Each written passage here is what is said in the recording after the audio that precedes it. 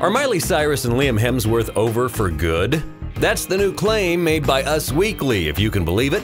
An insider told the magazine that the young couple is definitely over and that the engagement is off after months of back and forth between the two.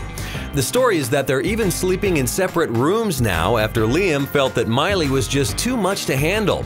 Previous reports claimed that the relationship had been hit with jealousy and fighting, and Hemsworth was even spotted with January Jones at a party back in February.